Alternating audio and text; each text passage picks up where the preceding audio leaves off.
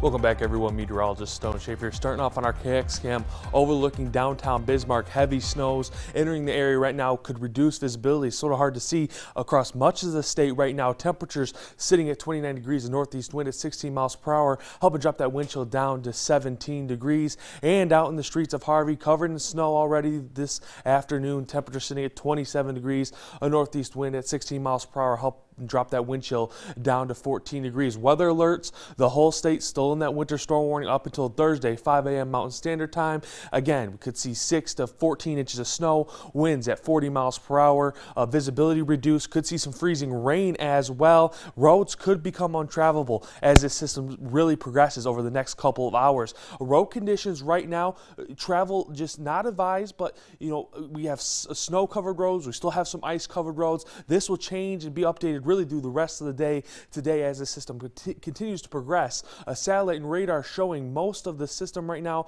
really through the central portion of the state and the eastern portion. Out to the west, maybe haven't seen as much snow yet, maybe just a light snow flurry there, but heavy bands right now entering areas like Jamestown and the Bismarck area. Visibilities, again, pretty reduced across much of the state, if not all of the state, seeing visibility issues below 1 mile.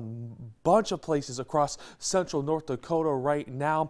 Temperatures across the region closer to average, those mid to upper 20s and some lower 30s to the east. As you move west, that's where we start to see that cool down into the lower 20s in the upper teens. That's why we're going to see that chance of freezing rain out here to the east as they get closer to freezing. Wind speeds and directions right now, we'll say 5 to 20 miles per hour from the northeast and the north. And again, these winds are going to pick up. We're going to see gusts most likely up to 30, 40 miles per hour over the next couple hours and for the rest of the week. Your highs today, really similar to our temperatures right now, those mid to upper 20s, lower 30s to the east, those lower 20s, upper teens to the west. Your precision cast is going to show that snow really start to build itself, and this will really stay heavy for the rest of the night tonight into tomorrow morning, and we'll see heavy snows probably most of the day tomorrow as well, mostly out to the central and western portions through maybe the afternoon, some lighter snows to the east. As we get through Thursday morning, just a light snow for most of the state. That's going to stick around though. This snow is going to last really the rest of the week, maybe even into the weekend.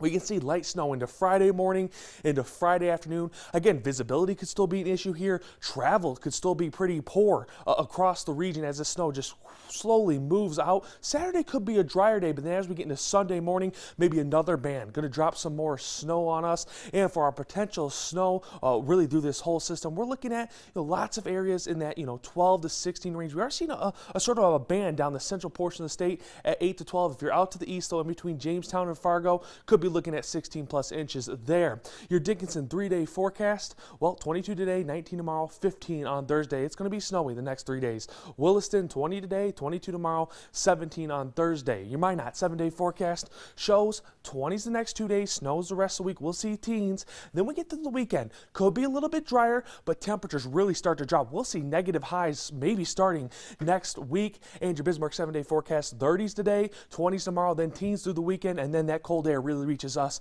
negatives to start next week, Kiara.